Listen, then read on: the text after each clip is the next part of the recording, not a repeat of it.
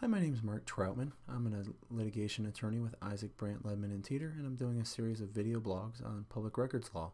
Today's topic is emails and what you should consider as a public office when deciding whether to keep an email. Now, the main case covering this topic is the Ohio Supreme Court's 2009 decision in the State ex rel Toledo Blade v. Seneca County Commissioners case. This case first observed that emails are indeed public records that public offices need to keep and track meticulously. The second holding is that this case was the first to recognize the prima facie case theory, which essentially held that because of several gaps in the commissioner's emails, there was a prima facie case that emails had been destroyed outside the rigors of their records retention schedule. For instance, we might have had emails 2 and 3 a day for 4 or 5 days, and then a gap of 3 or 4 weeks without emails.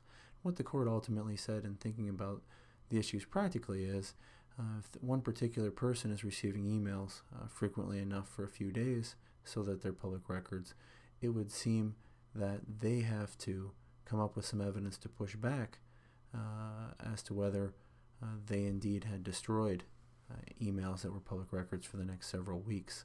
This was the first case to hold that, and frankly, it gives some risk for public offices because it's often hard to show why you destroyed a particular email, given that most public offices' records retention schedules allow the records to be destroyed without further approval from the Historical Society or auditor. So beyond the caveats we get from this case, what can a public office take from the State ex rel Toledo Blade v. Seneca County Commissioners case? The first and most crucial thing that public offices can take is that they should maintain and organize emails and other electronic records very meticulously. They must do this in accordance with their records retention schedule.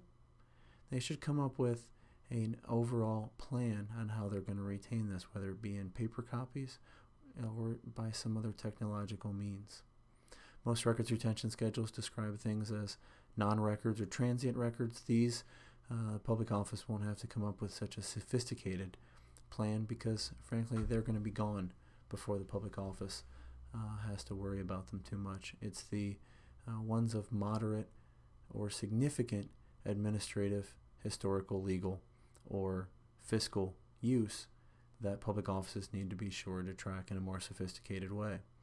Public offices can be as easy as get a box, print an email, put it in the box, and when the box is full, go get another box. This will produce large volumes of paper files for you. Public offices may also use the drag and drop feature on most people's Microsoft Outlook, where they could keep files for storage of emails according to their records retention schedule. And beyond that, the sky's the limit on how your IT people can help you organize records.